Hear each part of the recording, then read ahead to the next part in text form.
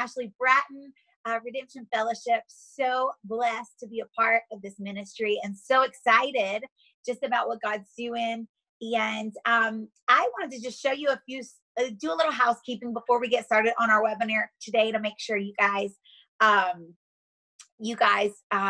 are connected and have everything you need. So I am going to put in chat in just a second our links to our social. Before you log off today, make sure you click on those and join our new Facebook page, our new Instagram. I'm also going to put our YouTube. Join that too. Subscribe to that. We're going to be putting content on that for you guys, and we're just excited. I also wanted to show you, I'm going to actually jump on and show you our website, and I wanted to let you see basically. I want you to see our resource page. As you can see, hopefully right here, this is our resource page. If you go to our website, which is fellowship.myredemption.cc, and on there is the resource page, and we have some member-only resources that are right here as you see, and just wanted to let you know that this is available, and wanted to let you know that if you do not have the password for this that I have sent out, then if you'll inbox me and let me know, we want to make sure that you have that so that you can stay connected. All our past webinars are on here and all the handouts that we've done. So anyway, we are really excited about that. But like I mentioned, we do have Facebook, Instagram, YouTube, and I want to make sure I get you guys all connected with all of our platforms.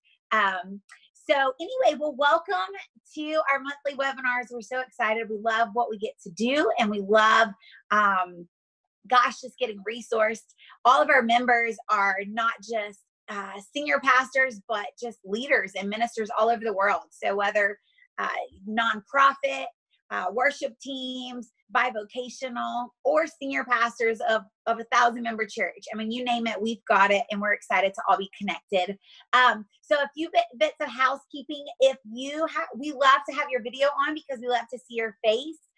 If you're able to be stationary and don't have a lot of noise and all that good stuff, then we'd love to see your face. If you are mobile and on the move today, then if you could just make sure you stop your video, that would be awesome and help us not get dizzy while we're watching the call. And also, we'll be muting everybody once we start. And so thanks for helping us with that. That helps everybody to be able to see and hear clearly. I did want to let you know that we do have some announcements at the end. All of our live viewers are eligible for a giveaway that we have today. We're so excited. Our speaker will tell you about what we're giving away today in just a minute. So we're going to try to stay till 30 minutes today. We do have a survey for you at the end, so stay tuned. But without further ado, I want to introduce you guys to some amazing pastors and leaders that have been connecting with our ministry for so long as I can remember, 10 or 15 years. They are co-pastors. They are amazing parents. They are a dynamic duo. They do so many things. They do pastor a thriving, amazing church just outside of Charlotte in Rock Hill, South Carolina. Pastor Maurice is also one of our overseers for North Carolina, South Carolina. But they are incredible people, incredible leaders, connectors, motivators. Pastor Kay can sing like no other. She leads worship at their church, and God's just doing really cool stuff there. But I don't want to take up their time, but I do want to introduce to you the one and only Pastor Kay, Pastor Maurice Ravel. They'll be talking with us today. We're going to be talking about balance. And so they'll kind of give an intro of what they're going to cover today. But Pastor Mo, Pastor Kay, we welcome you. We're so excited to hear what you have for us today. Let me make sure I turn. There we go. I cut his video off, so it's not his fault. I'm going to start their video back and unmute them so they can, let's see if we can find them.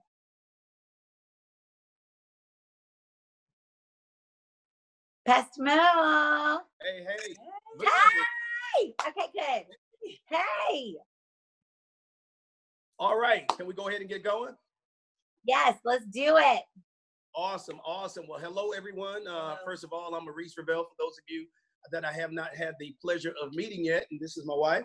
Hello, everyone. I'm Katiti, better known as Pastor K. Hey. Awesome. Hey, guys, we know we have a brief period of time up here, so we want to go ahead and jump right into it and get going. I pray and trust, first of all, that you guys are doing very well during this quarantine and this uncertain time. We're having to figure out a whole lot of things and do ministry in different capacities, but thankful to our leaders and to Ashley. We're already ahead of the curve in terms of what we do via Zoom and webinars, and able to still communicate the gospel and things that encourage one another. Without having to be present physically. So we're grateful for this means. Ashley, thank you for your diligence and all that you do for Redemption Fellowship. And once again, just want to say hello to everyone that is joining us today. All right, now we're going to be talking about balancing acts. And some of you guys might be wondering, well, balancing acts, what is there to balance since we're quarantined? You know, the kids aren't going to soccer practice. You know, my daughter's not at cheerleading practice or anything like that. But so what is there to balance? Well, you guys know everything in this kingdom with the army of God. And before they say attention, they give what is called a preparatory command. And so I'm a former military officer. So, you know, before they call the platoon to attention, they say platoon, that's the preparatory command, attention. All right, that is the command. That is actually what you move. So in the kingdom of God, we always are preparing. You follow me? There's a preparatory command before we actually execute. The command of execution is attention. So therefore, although it seems like there might not be a tremendous amount of balance that you have to maintain, trust me, even during this quarantine, there's a lot that we have to maintain as it relates to balance. You know why? Because now we aren't even able to get out to the office to do ministry. And so now ministry is within our house 24/7. It used to be, you know, we can have a break from ministry, at least go to the office for 8 to 10 hours, you know, and come back home and separate, you know, the office, separate the church from what we're doing home. Now the church, even your preaching to some degree, might even have to be at home, depending upon what level of quarantine you guys are on. And so, you know, your study is at home, your quarantine is at home. If you're doing video meetings with couples and you're doing, you know, counseling, that is at home. Your kids, you know, are unable to do some of the things that would alleviate, you know, some of the pressure at home, and, you know, and they're unable to do that now because they can't really go outside. You can't go, you know, and dine out at a restaurant. So in my opinion, I think it's very important that we have this discussion on balance, not just for the future when things return back to normal, but actually how to navigate this quarantine situation now. Absolutely, because I'm going to tell you, balance is not having it all together. That's one thing. Balance it means an overall sense of wellness in your life and in all areas. You know, you're not working in chaos. You're working together. So balance is a whole lot of things. And we're going to go over some of those things today. Absolutely. Ashley, if you don't mind, we're going to go ahead and get started with the slide presentation. What does God say about balance? What does God say about balance? Well, there is a scripture in the Word of God over in Proverbs chapter 1. All right, and I think she's gonna, you know, start sharing some of this in just a second. So we'll give it a moment. All right, let's go to that second slide, Ashley, if you don't mind.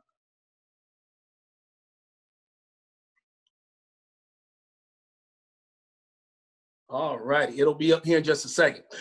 What does God say about balance? Now, a false balance is an abomination to the Lord, but a just weight is his delight. Proverbs 11:1, New American Standard Bible. Now, that being said, in the proper context, you know, whenever it's talking about balance, and you can take this down whenever you want to, or you can leave it up there, Ashley, either way, however you want to do it. But in the proper context of the scripture, it is talking about business. It's talking about business and how to relate to our business partners and to make sure that we're not, you know, extracting more from them, that everything is level, that everything is proper, that everything is fair and equitable. However, it still can be applied. You guys know we teach the law of double reference, meaning, you know, what you reap is what you sow, literally, and then what you reap is what you sow spiritually. That's the law of double reference. So in that regard, this same scripture can apply in terms of the inequity that we can have in any areas of our lives, or the imbalance that we can have in any areas of our lives as it relates to family, as it relates to ministry, and as it relates to business, maybe, you understand, and to marriage. And so now, therefore, whenever we are focusing too much on one area, it brings the other areas out of balance and out of alignment. And so because God is a God of balance, he wants to make sure that everything that we do is balanced. You know, the church is the bride of Christ. All right. So he has a marriage. Okay. All right. We are the children of God. So God has family. You understand me? And so he ministers by his Holy Spirit. And so God has the same elements that we need, but he is balanced in his approach to doing everything. Therefore, he can look back on his day and say it was good. All right. And so whenever it comes to balancing and assessing our balance, we have to ask ourselves a question, you know, as relates to our God nature. God has ordained and God has postured us and God has graced us and God has given us a proper example to be balanced. Absolutely. And I guess we can just jump right into marriage, balance in marriage, or you have some more things? Well, one thing that I want to share with you guys too, I'll put that screen back up there if you don't mind, Ashley, one more time. As relates to balance. Thank you so much for that. Now, and let's go all the way down to the end one here. With God, anything out of proper balance and order does not reflect his character and therefore does not please him. And so now, what I want to give you, balance does this. It reduces errors, stress, energy, and time. That's what balance does. And so now that we're on quarantine, I want to encourage everyone to take a moment to reset. And so rather than, you know, getting frustrated because we're on quarantine, we can go as we desire, come as we desire. Let's take a moment to press this balance reset button, because balance reduces errors, stress, energy, and time. Statistics indicate that people that are more balanced in their lives, they have more time to do they have more discretionary time. They have less stress, they commit less errors, and they ultimately have more energy to do the things that they want to do. Now, so in one last final caveat regarding balance is like faith. Without it, it is impossible for us to please God, because the Bible says a false balance is an abomination to the Lord. All right, so Ashley, let's go on down to slide number 2 as relates to balancing marriage. Honey, you can go ahead and get started on that one. Well, absolutely. Just piggybacking off what my husband said about reset. It is a time to reset, and we're going into balancing marriages. Number 1, it says, don't lose yours, try to save theirs. This is something that my husband and we have done for years, because, you know, we love ministry. We've been in ministry for probably about 17 years. Hey, Ashley, hang on one second. Ashley, can you put the marriage slide up? I think we're going down to the second slide, family. If you don't mind putting the marriage slide up. There we go. Thank you. Okay, yeah. Thank you. Don't lose yours trying to save theirs, because all the time, a lot of times we try to do things in our own strength. And when you're in ministry and you're married, sometimes you can be overcommitted with your members, but be under-connected with your husband and family. So, you know, we said, you know, we're not going to lose ours. You know, we have to say, and we have to know how to say that word, no. Absolutely. No, it's okay. Tell your neighbor it's okay to say no. No, sometimes we cannot do everything. So, you know, because then our family starts lacking, our marriage starts lacking. And so our marriage, we're not going to lose ours. That's why we have date nights. You have to be intentional in what you do. Be intentional. Say, you know what, we're going to have date night this week. This month, this is what we're going to do, because if we don't put it on the calendar, most of the time, we will not be there. When you have a doctor's appointment, guess what you do? You log it in and you said, I'm going to be there. So that's what we do. We spend time together. And that is a very important time, when you guard your time with God and you guard your time with your marriage. Absolutely. Absolutely. Hey, Ashley, if you don't mind, you can take the screen down now for a second. I want to be able to see you guys as we share this. Once again, that is the foundation in terms of how we interact with one another in ministry. We've said it for years. Don't lose yours trying to save theirs. Don't lose your house trying to save theirs. Don't lose your children trying to save theirs. Don't lose your ministry trying to save theirs. Don't lose your car trying to save theirs. I have noticed that the people that we love on the most very often don't have the fullest commitment. They don't have the deepest commitment level to your ministry. When a new church blows into town, then, you know, they're gone. The average person in a charismatic, faith-filled, word-oriented church, the average lifespan statistically now is 3.5 years. So if you're able to keep people at your church for longer than 3.5 years in a spirit-filled church, you are doing something incredible. So you have to posture yourself to say that life is going to go on after this worship leader. Life must go on after this children's church director. Life still has to go on with us. Life has to still go on with our children, even when that top giver leaves. And so based upon that, don't lose yours trying to save theirs. People will leave and go to other churches. They will get connected with other ministries. You do whatever you can to salvage every relationship that you can. Make sure at the end of the day, I know we do, that we assess, why did someone, you know, leave our ministry? To be quite frank with you, I mean, thankfully, we've grown to the point that we just can't keep up with all of that. So, you know, we have to make sure, but our top tier leaders, if we find the door has opened at our top tier level of leadership, we want to know, you know, what is going on. We want to give them some feedback so we can, well, get some feedback from them so that we can make adjustments. And so everything isn't just people leaving. Sometimes there are things or needs that we didn't meet. But in the fullness of it, don't lose yours trying to save theirs so that you are in balance. Now, as it relates to, my wife just mentioned date night and some of those things, once again, are forward thinking and preparatory in nature. What you can, right now, you can't really have too much of a date night outside anyway, but you can have a date night in your home. Absolutely. You know, you can put your kids to bed early. You can do a number of those different things. But now, what I want to do real quick is something that you could do during this quarantine, which I think is extremely, extremely important, to take as much time as you possibly can to locate where you are in your relationship with your spouse and or, you know, your fiance. Now, there are 3 levels to marriage. There are 3 levels to marriage. Those of you that might be single up here today and joining us, you know, once again, this is preparatory, so it might not necessarily apply to you immediately right now, but you can take this in and be able to apply a little bit later on as your relationship grows, or if you entertain a relationship. The 3 primary levels to marriage, and I'll go over them very briefly. One is the intimacy level. That's when everything is wonderful. Nobody is doing anything to upset the other person. It's that courtship stage. I mean, everything is wonderful. Then after that level, you know, let's call that, you know, we call the intimacy level the penthouse level. Yeah. That's the high place. You know, that's when people have to put in a certain code to get access to your relationship. Yeah. Not everybody is speaking into your relationship. You're not entertaining a lot of outside thought and dialogue and problem solving, because there's really not too many problems to solve. There's no conflict. Then the second level, which we call in the house, kind of like the main level, that's the conflict stage. That's the conflict level, all right? That's when obviously you have challenges that you have to resolve. You know, you have disagreements that come up. You know, you have spending disagreements. You have child rearing disagreements. You have, you know, ministry responsibility disagreement. You have decision-making disagreement, purchase disagreements. You know, that's the stage, you know, after intimacy that many people end up, unfortunately, kind of hanging out in for longer periods of time than they need to. And then the last level of relationship or stage of relationship is the withdrawal level. We consider that to be the basement level. The withdrawal level is when, you know, when it's beyond conflict and you're now going into your corners. You know what I'm saying? And the bell doesn't ring for you to come out. You follow? You're no longer even fighting for your marriage. For the bell ring, you come out, well, we're still going to fight for this marriage. You're not even in that place anymore. You're in withdrawal. You know, she's over there.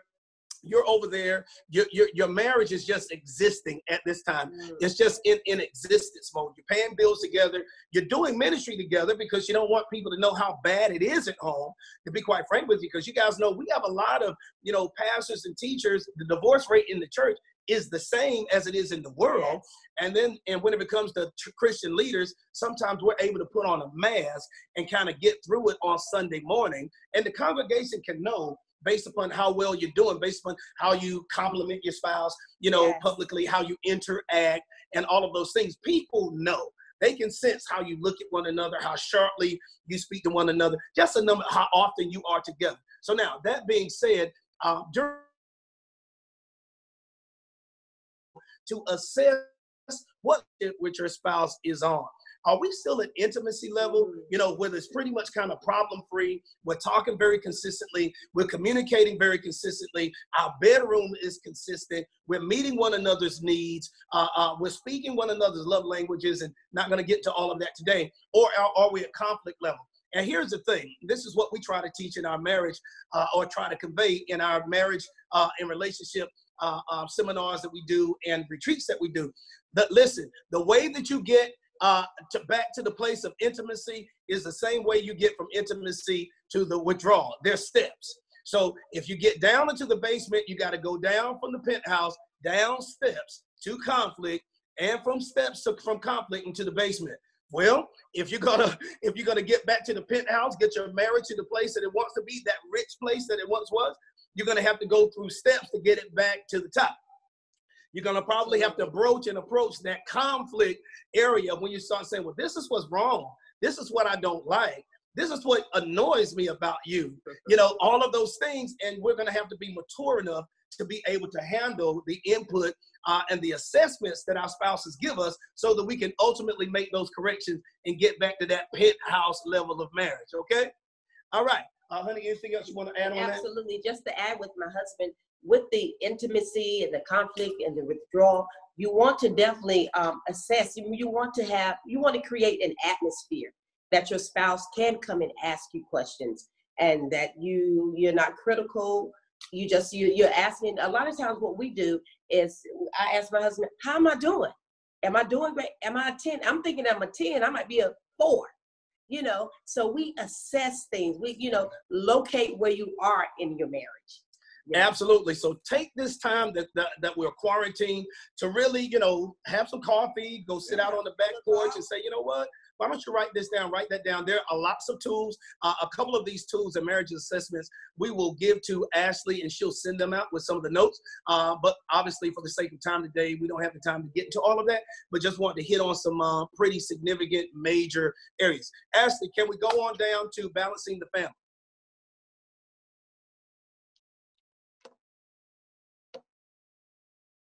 All right, guys. Now, as it relates to balancing the family, y'all know what the Bible says about a child that is left alone. Scripture says a child that is left alone, my God, will bring shame to his mother. And so while we need to make sure that we are spending quality time with our children, all right, quality time with our children, especially during this quarantine, we want to ask ourselves, is it quality or quarreling? What is going on during this quarantine? Is it quality or quarreling? Are we spending it with quality time or with quarreling? You can go ahead and take that down, Ashley, if you don't mind. All right. My wife and I, for example, we're talking, we're still on family. Thank you. My wife and I were talking about last night about balancing family. And you want to share a couple of things and we'll get back to the slide. Absolutely. Family is very important to us. We have 4 kids. We have a 21-year-old, a 13-year-old, a 10, yeah. And 14, 11, and 8. And 8. And so, our house is like an adventure. So, with our kids, we have to decide what, each child is different. Each child is different. Our little one, our youngest one, she loves to be touched. She loves that physical touch. And then one thing about the children is they want, when you come in the house, you can be in the house, but be present in the house.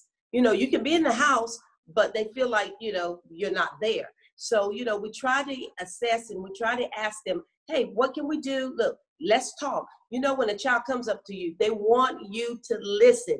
If they bring you an art project, they want you to look at it. So we try to, ask them. My husband and I, we were sharing, I know we get ahead of ourselves, but we were sharing last night. We asked our children, we said, we're in ministry. How do you feel when we're at the church? How do you feel? Tell us. And our youngest one would say, she said, when you all are at church, we know you all have roles that you all have, but sometimes when we're in the truck, we're ready to eat. We're ready to eat.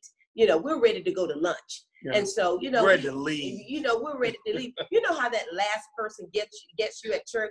Hey, I want to ask you. They said they wanted to ask you one thing, but it's 10 things. So, we're just mindful of our kids. We're mindful of our kids and say, you know what? We have emails, or I can give you a call, but right now, let me place my attention on the children. That's something that we do. As for the family, and when my wife says we are mindful of our kids, to be quite frank with you, we make every intention to be mindful of our kids. We do not hit the spot every time. We do. Let me make it clear.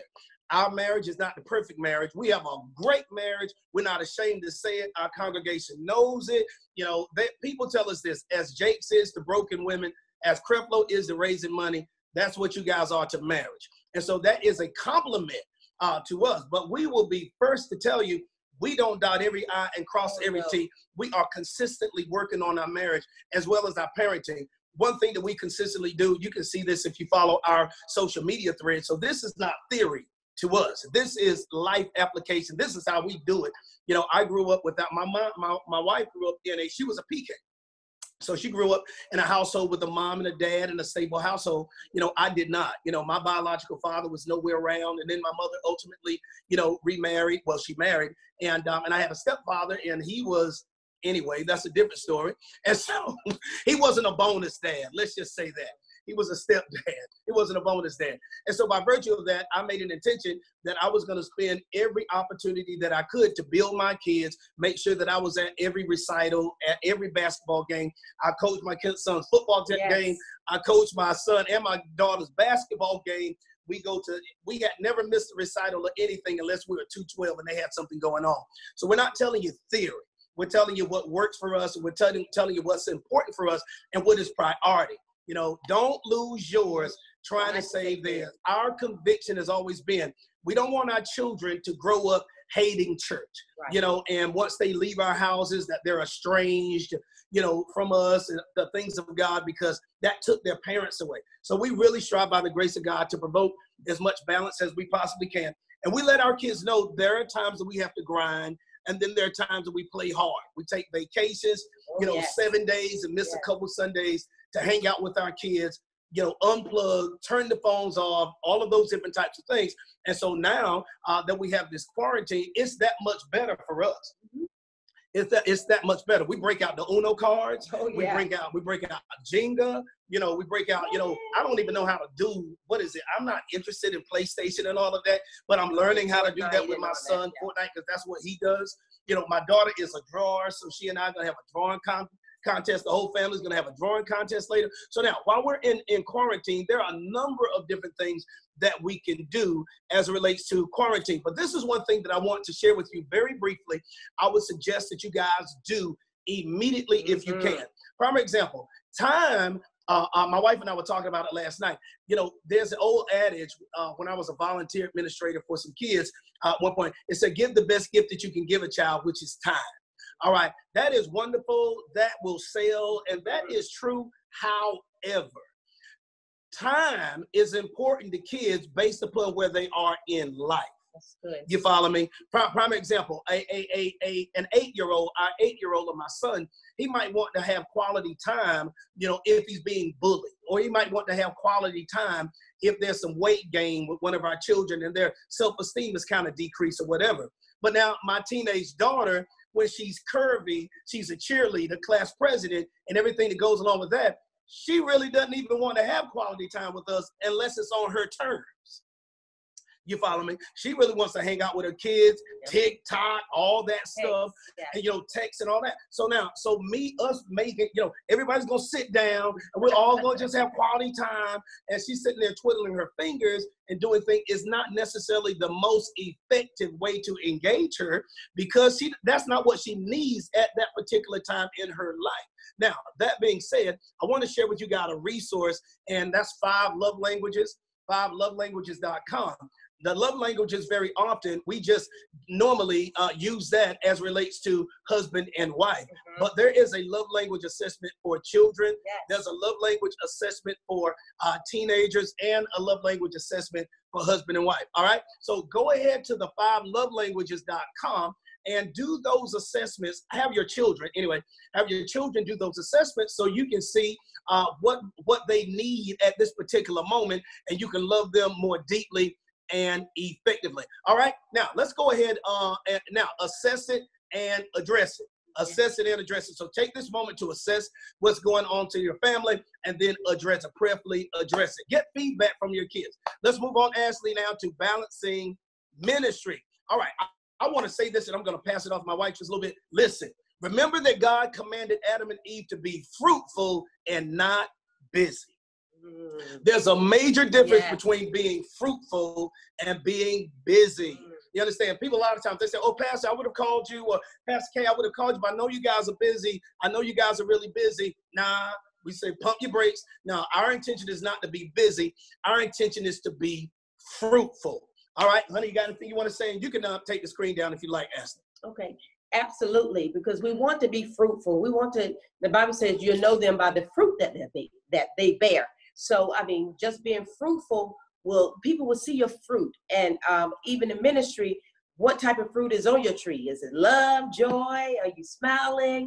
You know, it's all of that. So in ministry, you know, you want to set the pace. You want to set the pace. And I think we have an acronym. I think the first one, P, preparation. Preparation. Hold on one second. Okay. Let me hit on that pace. Okay. One thing that tires people out and makes us imbalanced in ministry very often is because we're generally trying to keep up with someone that we see. You know what I'm saying? Yeah. And for example, prime example, Pastor Ron and Redemption Church, oh my God, it has been such, you know, refreshing. I can't even really put it into words how much of an asset they have been, how grateful we are, Yes. what tremendous leaders they are, what tremendous examples that they have been before us. However, what Pastor Ron and Pastor Hope do on their level, you know, we don't have the resources. We don't have, you know, the help and the support to do things at the level they're doing them. And so it would be unwise for us to throw our lives, our ministry out of balance, trying to compare ourselves with them. And so in my opinion, no matter what example they are and how great they are, we have to make sure that we are running at our pace based upon based upon our own context. Otherwise, we'll try to run too fast. And when you run too fast, you get exhausted and everything that comes along with that. So it is good to have the carrot out there before the horse, but everyone has to know how to pace themselves as relates to ministry. And that could be any ministry that you gather information from, any ministry or person for that matter, that is a mentor or is a great example. We still have to pace ourselves. Go ahead. Absolutely. And even when we're pacing ourselves, preparation. I think we're talking about preparation. And I wanted to say this, preparation definitely for me and my husband, when I get up in the morning, I have to guard my time with God. That is my first thing that I try to do, is ask God and say, you know what, lead me, guide me during the day, because a lot of times things come at us and we don't know. But if we ask Holy Spirit to guard your time, that's so important. Then you can count up the cost. You count up the cost. You can say, you know, while you're in ministry at this season, you might not be able to do certain things. Yeah. We have red months, we have black months. You know, sometimes in the ministry, they say, oh, I want to do, they have all of these bright, creative ideas, but it takes money, you know, so we have to count up the cost, and we say, you know, we're in our red month or we're in our black month. So we have to count up the cost. And then on that note, let me jump in there, especially for those of you that are leaders up here. When she says red months, black months, if you've heard of that before, it's kind of like timeshares. You know, they have weeks and everything like that. And so we break our months down, and all of our leaders know that when you submit your budget during the beginning of the year, you need to go ahead and submit your budget. You don't submit your budget, you might be short when you need what you need. All right, because we have red, black months. Our red meaning when you're, you know, it's not as financially productive, and you know, you're not in a windfall, if you will. Our red months are typically like yours, because ministry generally is kind of cyclical across the board. And so typically our black months run from August. All right, September to generally about mid-November, because then Black Friday is going to come, and Black Friday for the stores is Red Sunday for the church. You guys understand what I'm saying? And so nevertheless, it generally runs black from September until mid-November. After that, it runs red from typically mid-November until about the end of February, Christmas shopping and all of those things. Then we generally run black again from the end of February until the beginning of the end of May. That's when the holidays start, and generally red season is the summer. So that being said, that is what we do to balance ministry financially and take some of the financial pressure off of us. Absolutely. And then we study. You know, the Bible says, study to show yourself approved, a workman needed not to be ashamed. So study, and then we analyze what we're going to do when we do that preparation. So analyze, sit down and say, you know what is my starting goal? What is my end goal? Have benchmarks. You know, you say, okay, I'm going to do this by a certain time. So when you prepare, that's preparation. All right, we're running. We're getting close to time, so we're going to go down through these last ones, PACE, and we're giving you guys an acronym for PACE so that hopefully it's a much easier to remember. Number one is preparation. All right, if you're going to set the tone, you're going to set the preparation. The next thing is acceleration. Whenever we prepare properly, we can accelerate properly. It's just like that distance runner, and so that's what we're kind of comparing it to run this race with patience. All right, the race that is set before us. So we've got acceleration after that. Acceleration is being able to develop those people around us, because if we're able to eliminate the weight off of us, then we can accelerate much quicker. All right? Absolutely. And that comes with delegation. Don't be afraid to delegate. The next one is conservation. That's know when to slow down and rest. We said that at the beginning. Know when to say no. Know when to say, you know what? I need to take care. I have to do a self-evaluation and take care of self-care. So that's conservation. Absolutely, guys. So once again, this pace, you're going to set that pace and run in ministry and not give out and not quit, not burn out. Number one, preparation, count up the costs, do your study, do your analyzation, acceleration, develop those leaders around you, delegate responsibilities. That means that we have to get to a place that we're trusting other people to carry the vision. That means during our preparation stage, we are communicating the vision properly so that he that reads it can run with it. They can accelerate, all right? The conservation, as my wife just mentioned, is knowing when to slow down. Any good distance runner knows that they have to conserve their energy for that final home stretch, if you will. So that's conservation, knowing when to say no, knowing when to slow down, taking vacation and resting. And then the last balance in pace, in ministry and pace, is elimination. Identifying your top 3 time thieves. Identifying your top 3 time thieves. Thanks, Ashley. You can take this down if you like to. Now, what do I mean by that? Now, while we all are on quarantine, once again, there's a lot that we can do with our family. There's a lot that we can do to begin to pace ourselves and to look forward to this next leg of ministry once we bring people back together, begin to analyze who can I count on in my team, who's been more consistent in contacting me and asking me how am I doing, what can we do, you know, all of those things. And they might be your next leaders after you come out of this quarantine. But then the last thing is elimination. See what during this quarantine, what from your life is stealing your time. We call them time thieves here. We got 2 types of thieves. We call them time thieves, and then we have dream thieves. And what we have to do is identify what is stealing our time. All right. And because if it's stealing your time, it's probably stealing your energy, it's stealing your creativity, it's stealing time away from your family that could be devoted, time away from your marriage that could be devoted, time away from prayer that could be devoted to prayer and worship and all of those things. And so, guys, that the last E was, well, the last one in pace was elimination. And sometimes that's hard to do because we are creatures of habit. And it's just like cleaning out a closet. We just always think that we can wear that shirt again.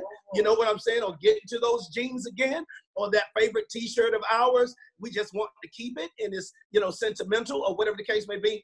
But sometimes elimination is needed. Even our bodies have a digestive system because elimination is needed. And if not, it can ultimately back up and cause us great harm. It's the same thing when it comes to the body of Christ. We have to have an avenue whereby we can eliminate waste. All right? So, and that's what helps pace. All right. Well, Ashley, we're done for the day. Hopefully this has been a blessing. You guys have taken away some nuggets from this. And thank you guys for sharing time with us today. Yes, thank you. Ashley, you still here? There she is. Thank you. I am here.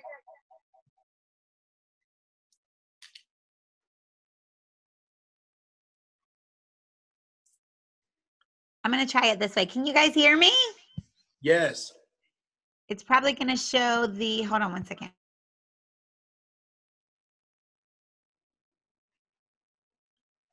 We're going to see this.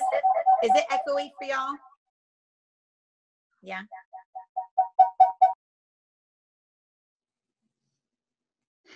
Okay, we'll do it this way, but it's probably, you're going to hear, you're probably going to see the Redemption Fellowship icon instead of my face, but that's okay. But anyway, oh my gosh, that was absolutely amazing. I couldn't write fast enough. I kept having to turn my screen off so I could write and take notes. And Gosh, what a great overview of just marriage, family, ministry.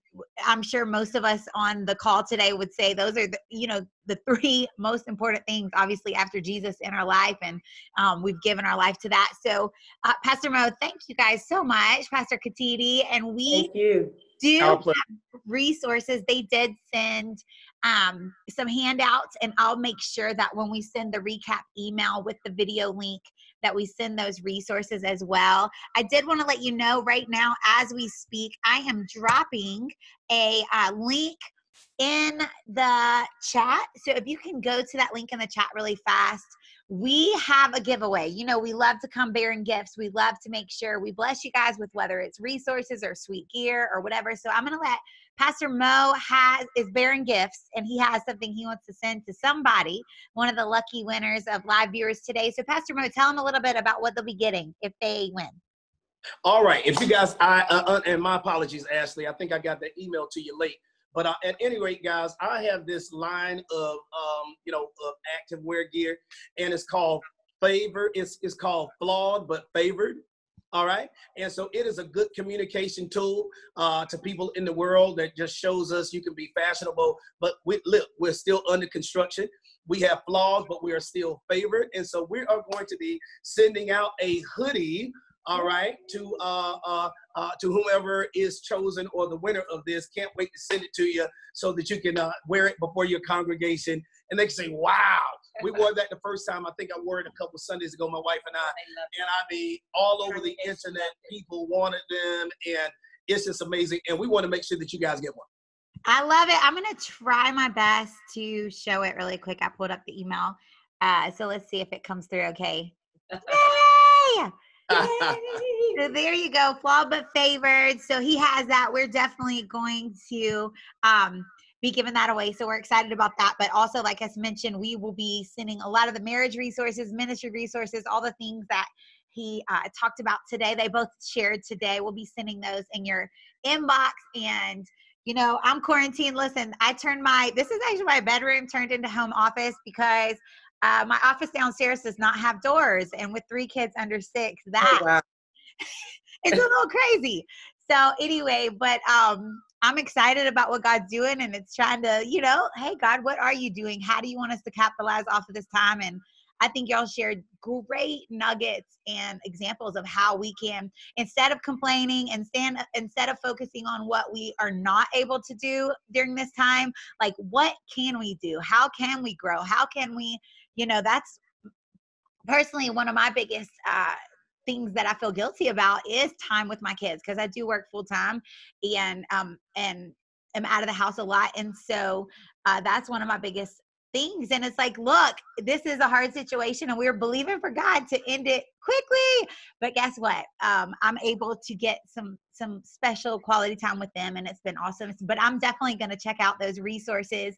Be sure that you fill out this link. And I did want to tell you too, if you guys know anybody else that it would love the fellowship, that this would be beneficial to them. I have a link. Let me make sure I did it right, that I'm putting in chat right now. Just if there is somebody that that would love the fellowship or is looking for that connection, a pastor, a leader, somebody that wants to be in ministry, that might want to get licensed or ordained or get their license and start taking those next steps. We have a monthly call that actually Pastor Mo is leading up. It's on the second Sunday of every month, and we'd love to invite you or not you because you're members, but if you're not a member, we'd love to invite you to that call, and that'll be on our website soon. So I'll put that in there. Do you guys have any closing thoughts, Pastor Mo, before we end today? No, we don't. Just praying that everyone would be safe and prosperous and reinvent themselves, gather the most needed, that well-needed rest that you can. So whenever we come out of this, we'll hit the ground running and terrorize the enemy's camp and glorify Jesus. I love it. Well, listen, you guys are the best. Thank you so much for giving 30 minutes of your time to be with us today. Next month, we've got Pastor Tavner talking about a culture of discipleship. He'll be teaching for us. We'll send that information out soon. Don't forget to do the survey. Check your emails, and we'll be in touch soon. Love you guys. Love you guys. Peace.